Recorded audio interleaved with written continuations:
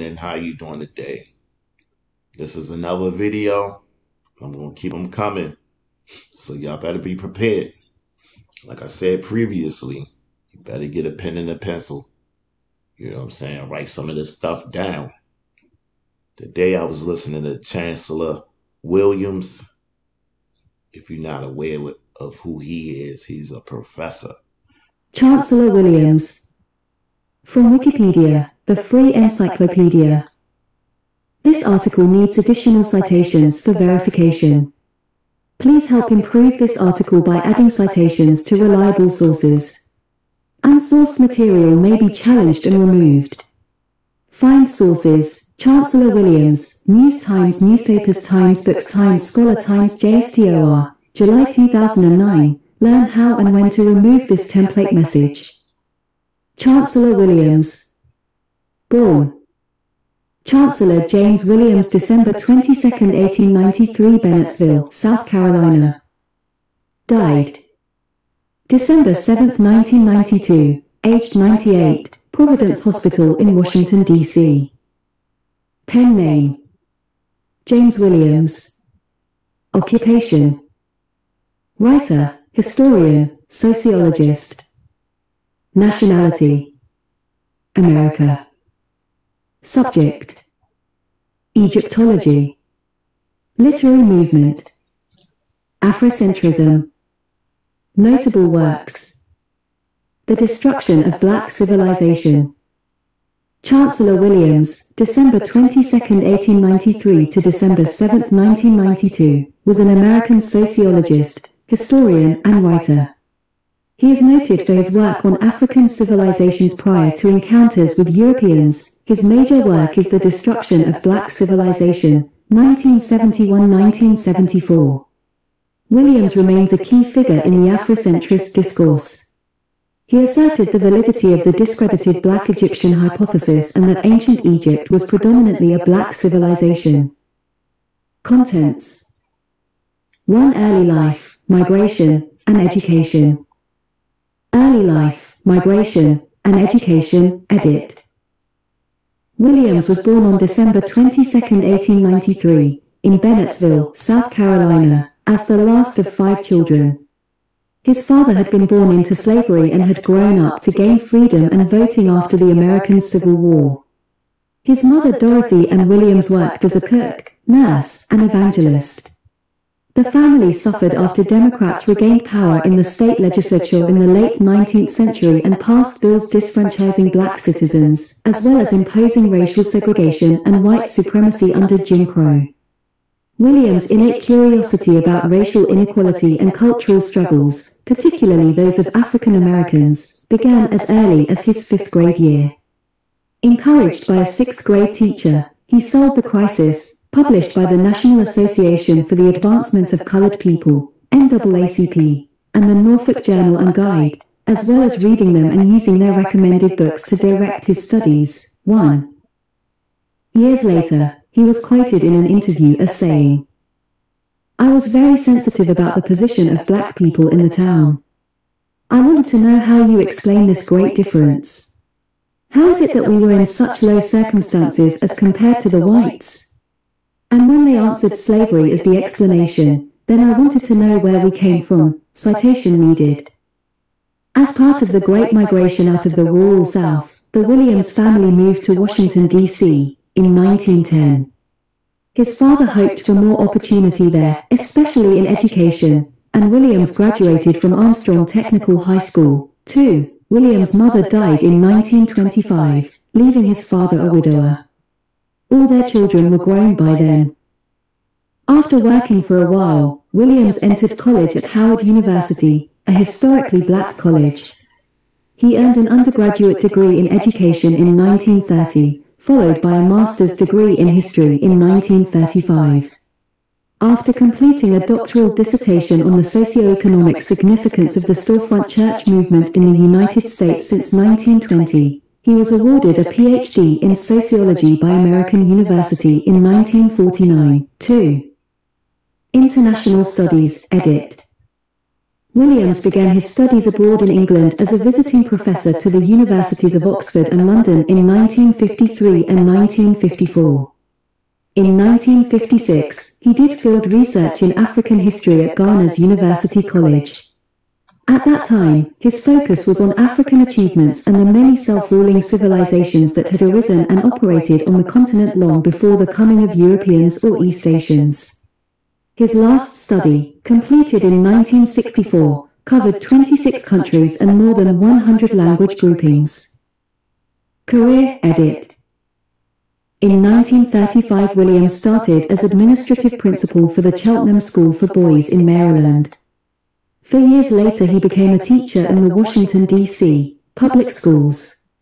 With World War II imminent, he entered the civil service system in the federal government in 1941, serving as section chief of the Census Bureau, a statistician for War Relocation Board, and an economist in Office of Price Administration.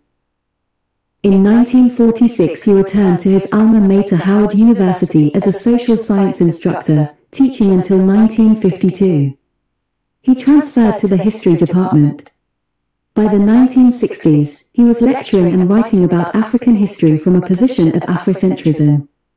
He concentrated on African civilizations before the European encounter, and was one of a group of scholars who asserted that Egypt had been a black civilization. He was a scholar at Howard until his retirement in 1966. Afterward, he continued his studies and writing. The Destruction of Black Civilization, edit. In 1971-1974, Williams published his major work, The Destruction of Black Civilization, Great Issues of a Race Between 4500 BC and 2000 AD. 3. The following year, the book received an award from the Black Academy of Arts and Letters, BAL, founded in New York in 1969. 4. Death, edit.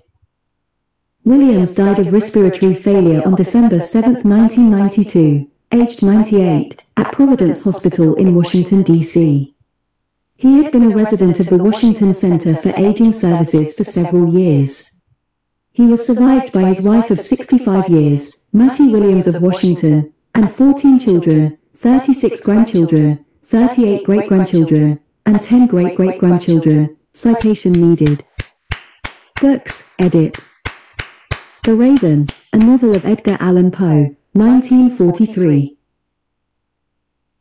That was a good story. That was a good story.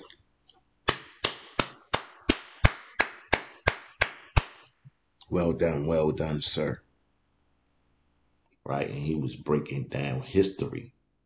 Now, by me working in a doctor's office 20 years, you know what I'm saying, and knowing what doctors do, they always analyze your history.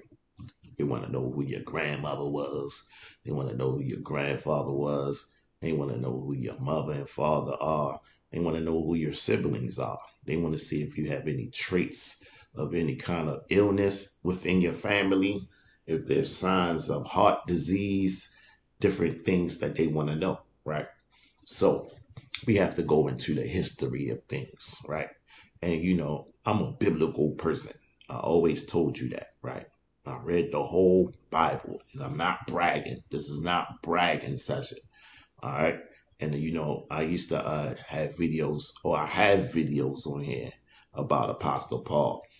And I always looked at him as suspect or suspicious because he was boastful to me in his writings. But now that I understand a little bit better, I can elaborate more. Because the Bible actually was written by scholars, by people who were literate. And then the time in the earth, you know what I'm saying, during this time, when they did commission the Bible to be written, you know what I mean, they got the information from certain peoples that was around that witnessed certain things, or that they knew certain things, you know what I mean?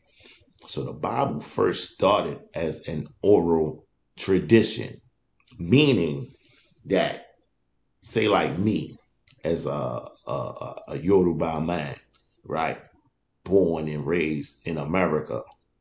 Now, you would take another Yoruba man that was born and raised in Nigeria, and then you try to take both our stories, it's going to be different because we live in different spaces and in different time periods. You know what I'm saying? Because Nigerian time is ahead of American time. You know what I'm saying? So when it's 6 o'clock over here, it's 12 a.m. in Nigeria. You know what I'm saying? And I noticed certain things about that phenomenon. But to get back to the story, when you go into the Bible and you start to read, you know what I'm saying, you got to understand that it started off as an oral tradition.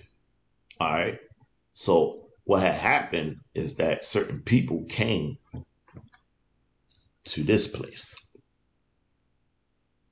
You see this place? It's Egypt. Before Egypt, it was around this area, what we call Saudi Arabia. But these places was called something different, right? Previously in ancient times. So let's see. I don't know if you can really I'll have to go to another website for you to see the different lands, and we can do that soon. But look, everything started around this area. You know what I'm saying?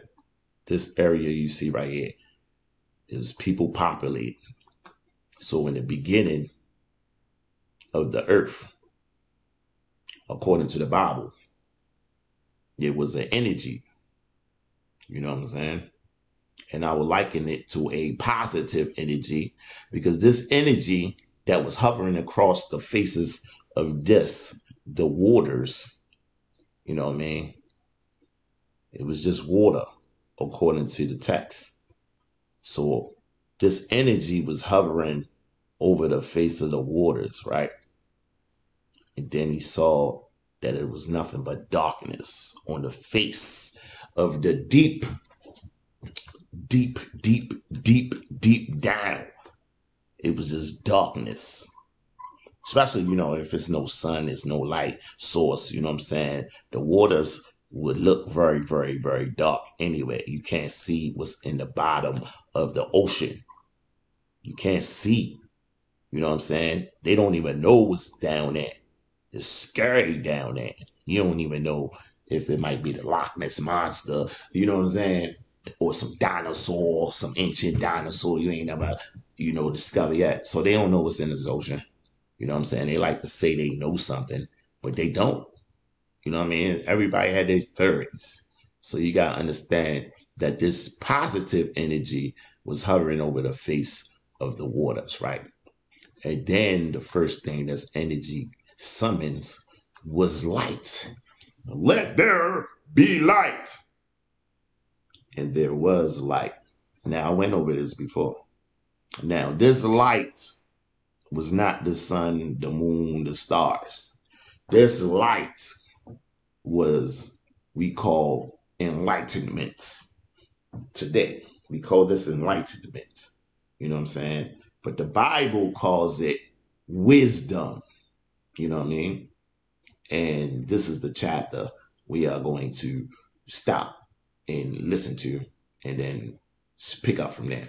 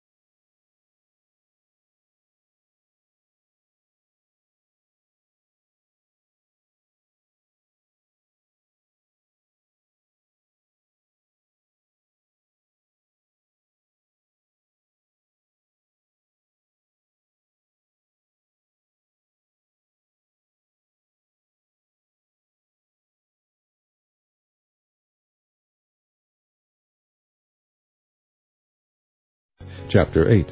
Doth not wisdom cry, and understanding put forth her voice? She standeth in the top of high places, by the way in the places of the paths. She crieth at the gates, at the entry of the city, at the coming in at the doors. Unto you, O men, I call, and my voice is to the sons of man. O ye simple, understanding wisdom, and ye fools, be ye of an understanding heart. Hear, for I will speak of excellent things, and the opening of my lips shall be right things. For my youth shall speak truth, and wickedness is an abomination to my lips. All the words of my mouth are in righteousness. There is nothing froward or perverse in them. They are all plain to him that understandeth, and right to them that find knowledge. Receive my instruction, and not silver, and knowledge rather than choice gold. For wisdom is better than rubies, and all the things that may be desired are not to be compared to it. I, wisdom, dwell with prudence, and find out knowledge of witty inventions. The fear of the Lord is to hate evil, pride and arrogancy, and the evil way, and the froward mouth do I hate.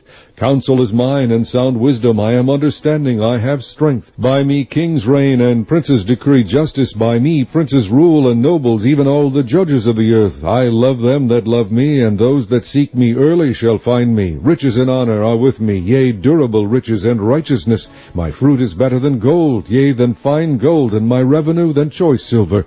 I lead in the way of righteousness in the midst of the paths of judgment, that I may cause those that love me to inherit substance, and I will fill their treasures. The Lord possessed me in the beginning of his way, before his works of old. I was set up from everlasting, from the beginning, or ever the earth was. When there were no depths, I was brought forth, when there were no fountains abounding with water. Before the mountains were settled, before the hills was I brought forth, while as yet he had not made the earth, nor the fields, nor the highest part of the dust of the world.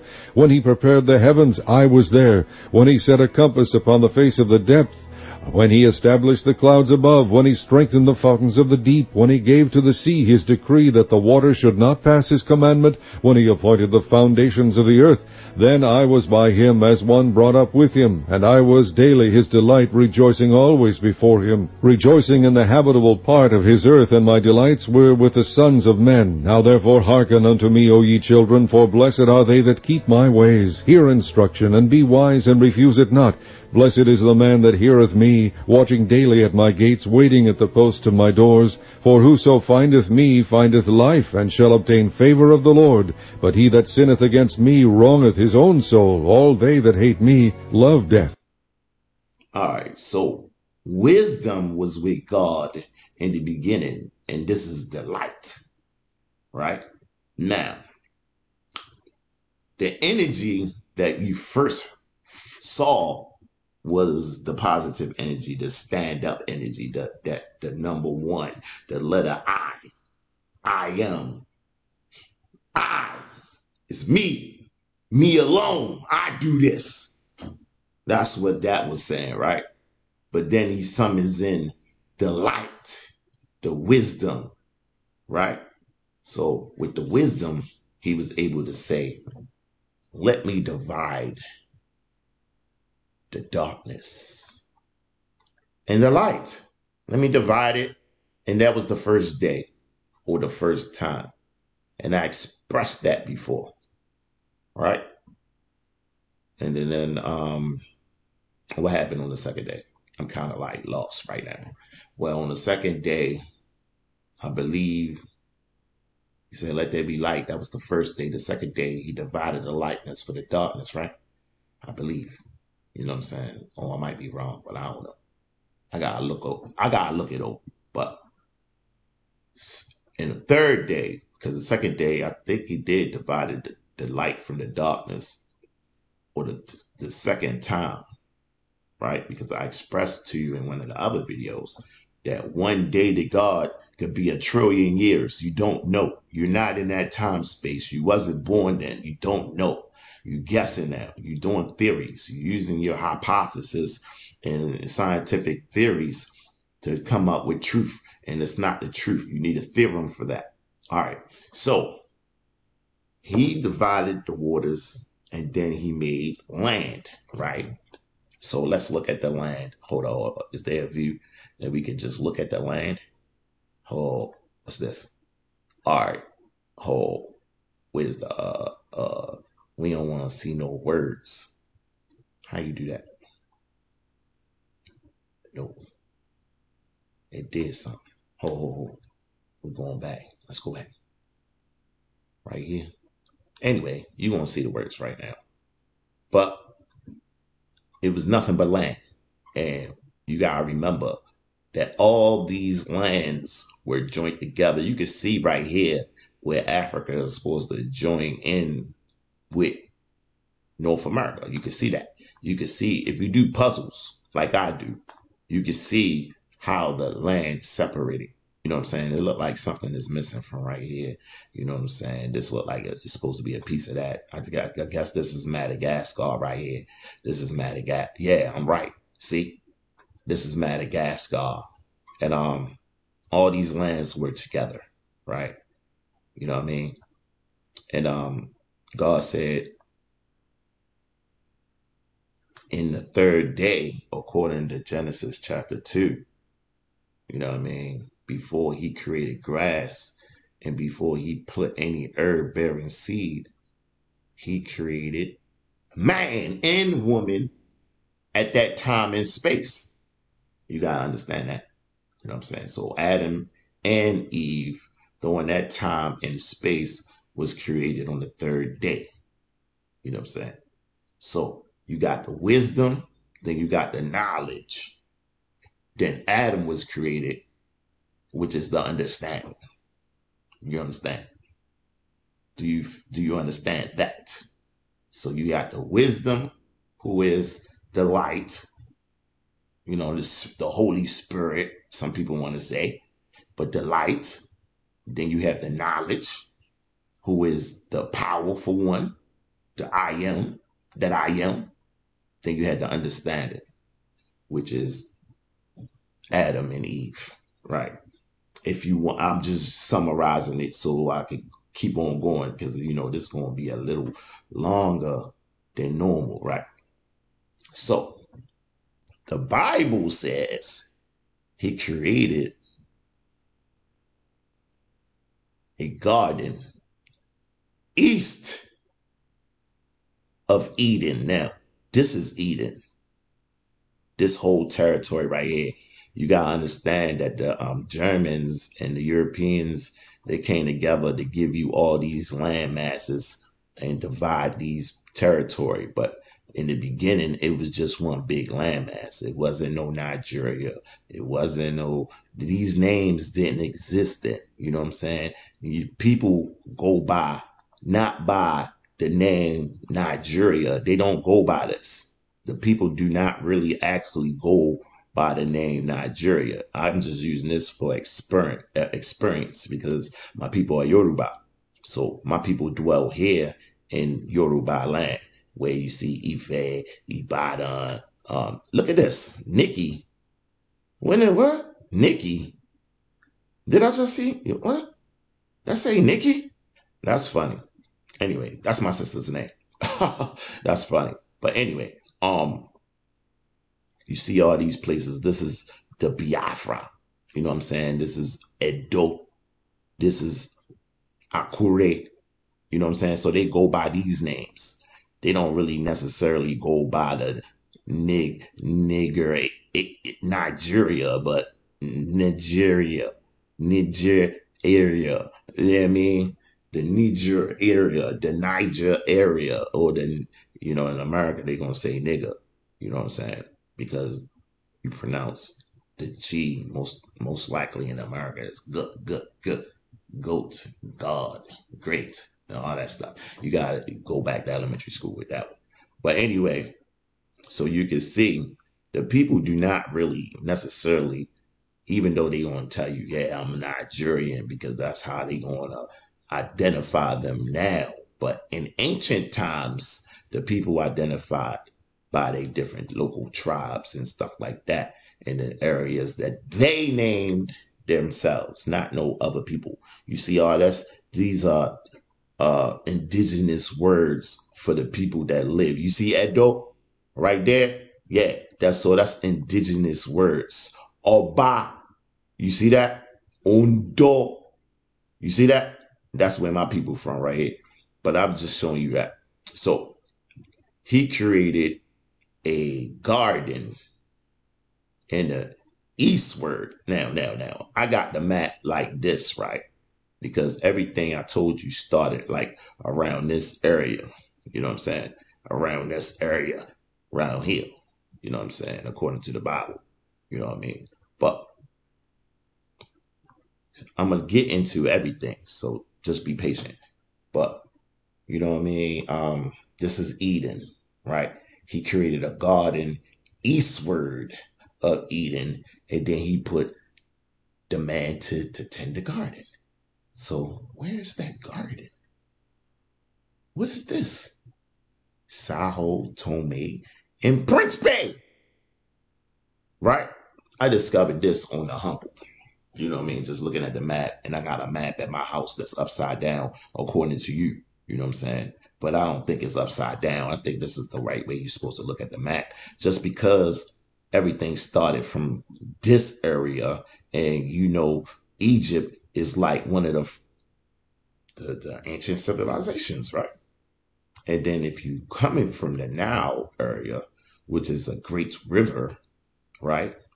You see that the Nile flows this way. You know what I'm saying? It flows this. Is that the Nile? Am I pointing there? Hold on, let's see if this is the Nile. Is this the Nile? This looks like a river. Oh, no, that's not the Nile. Hold on. Oh, is this the Nile? No, that's the Gulf. Hold on. What is the Nile? This is Cairo. This looks like the river right there. What's that? This could be the Nile. Anyway, I think this might be a Nile river. This look like a river. But then, this is Luxor and all these great places of Abu. What they used to call it? Kemet? Ancient Kemet? Kemetic people? Shemitic? Kemetic? Anyway, so the river flows this way. Flows downwards. You know what I'm saying? But now, if you flip this around, which I'm not going to do, you would say it flows upwards. But no, this is the cradle of civilization right here in Africa.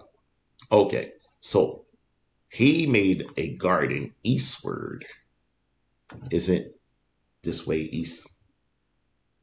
Like, if you look at it, east is going what? Right or left? I think west is left, right? And east go this way, right? All right. So eastward in Eden, a little garden, which I think is this place. This is just my opinion. All right. And they found it. You know what I'm saying? They been found it. It's been here. Trinidad, Bombay, Santana. Anyway. So he put him in the garden to tend it.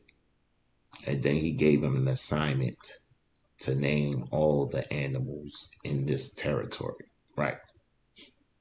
So after Adam or Atom, it's either or. You know what I'm saying?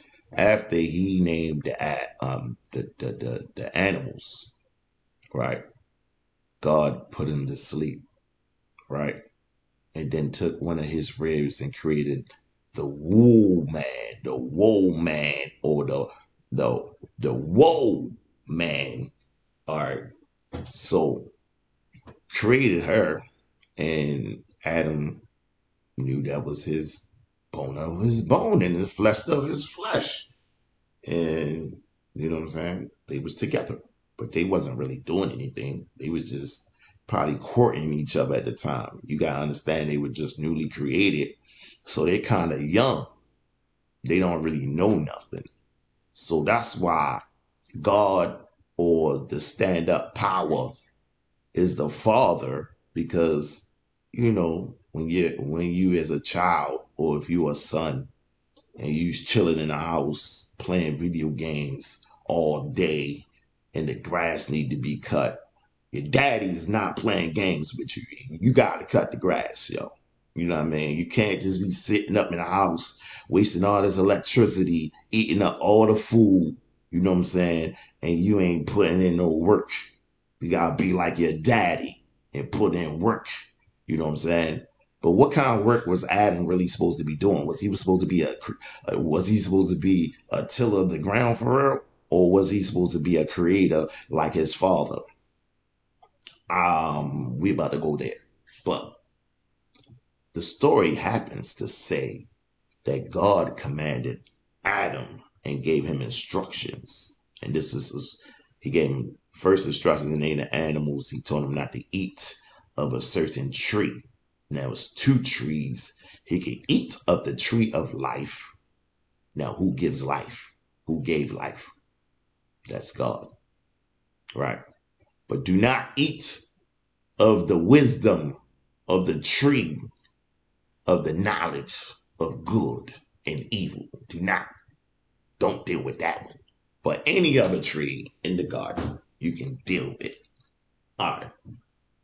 But the story makes a twist and says a serpent beguiled the woman. So now this story really starts to get interesting, right? And I believe this is still during the 3rd day or the 3rd millennium or whatever you want to say it is. You know what I'm saying? You do not know the time and space that the Bible is speaking of. And remember, the Bible is an oral tradition in the beginning. Chapter 31. And Moses went and spake these words unto all Israel. And he said unto them, I am 120 years old this day. I can no more go out and come in. Also the Lord hath said unto me, Thou shalt not go over this Jordan. The Lord thy God, he will go over before thee, and he will destroy these nations from before thee, and thou shalt possess them. And Joshua, he shall go over before thee, as the Lord hath said. And the Lord shall do unto them as he did to Sihon and to Og, kings of the Amorites, and unto the land of them whom he destroyed. And the Lord shall give them up before your face, that ye may do unto them according unto all the commandments which I have commanded you. Be strong, and of a good courage, fear not, nor be afraid of them. For the Lord thy God, he it is that doth go with thee. He will not fail thee, nor forsake thee.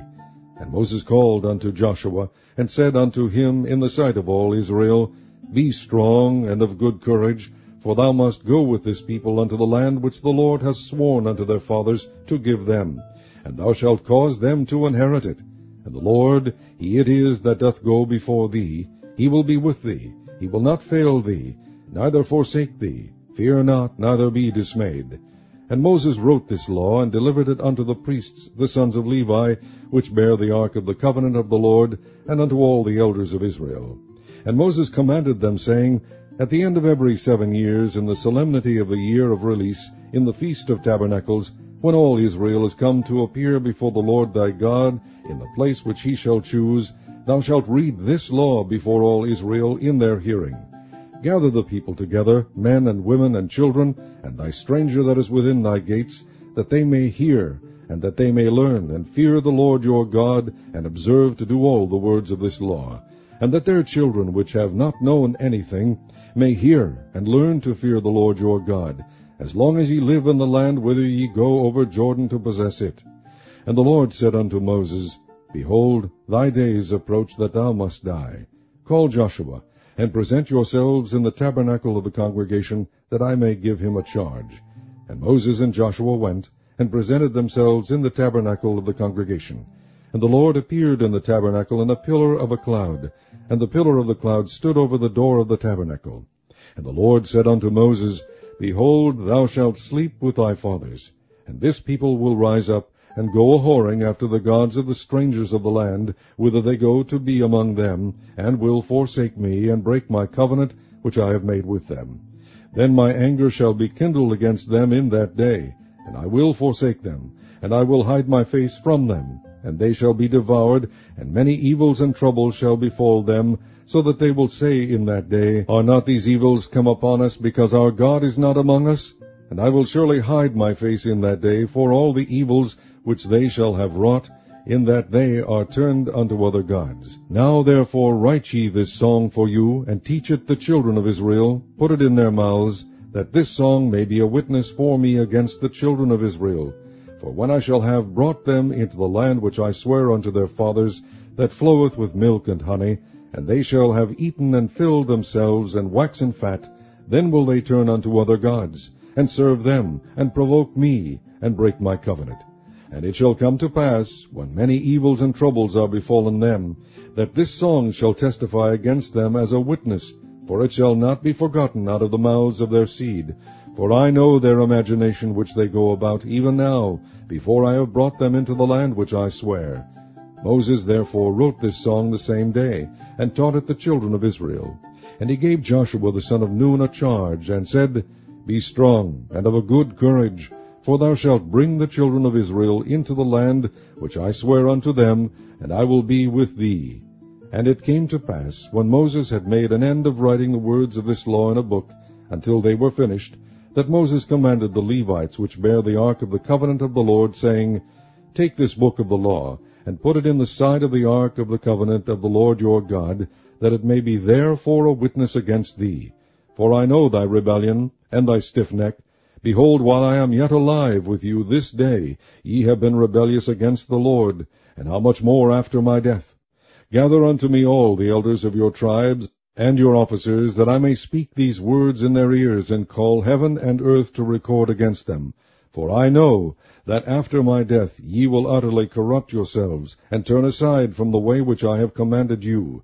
And evil will befall you in the latter days, because ye will do evil in the sight of the Lord, to provoke him to anger through the work of your hands.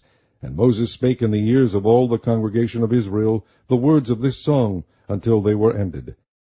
Before the Greeks came and say, hey, we don't understand what you're saying. You got to write it down for us in our language. Anyway, we going to get there. Chancellor Williams will break that down to you. But anyway, what happened? So Adam was given an assignment, and then the serpent came to Eve, the wife of Adam, or the spouse, or the companion, or whatever you want to call her, the sister. People go into those terms, but this is a whole different time and space.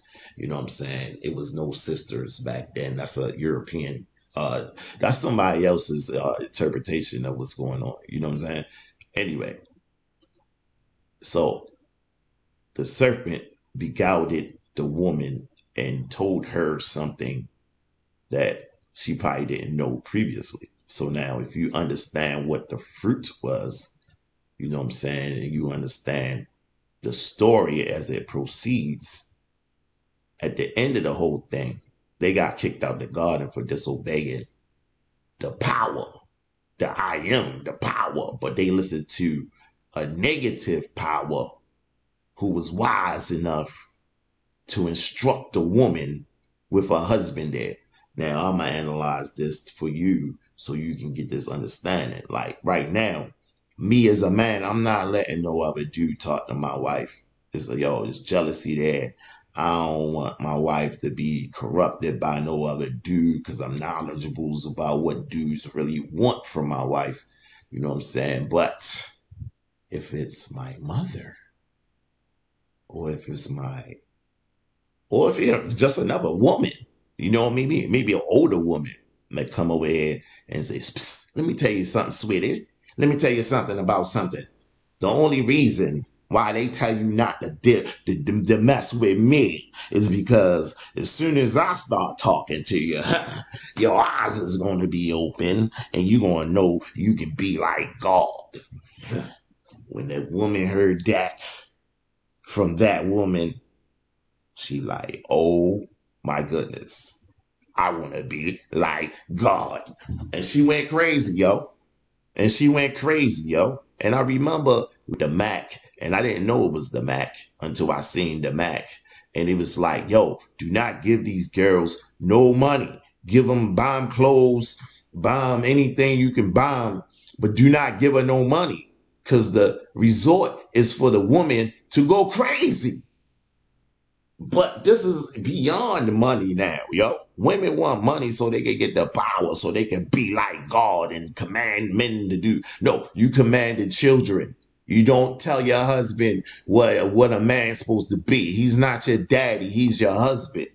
Your daddy is who your daddy is. You know what I'm saying? That's your daddy. He got his own daddy. So you worry about that. And you understand that. But no, she won't be like God. And now she's insinuating. Now that's a powerful word. Insinuate.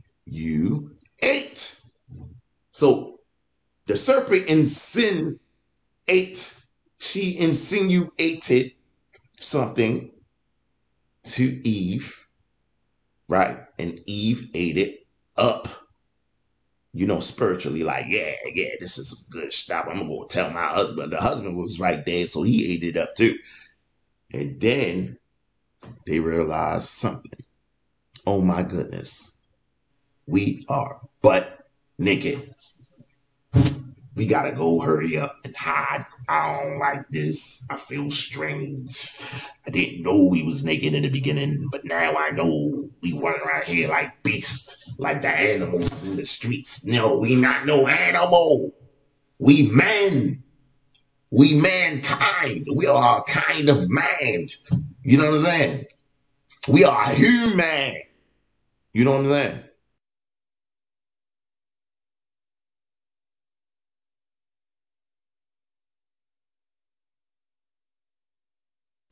We need to put on some clothes. So they went to some leaves and sold them some clothes, right?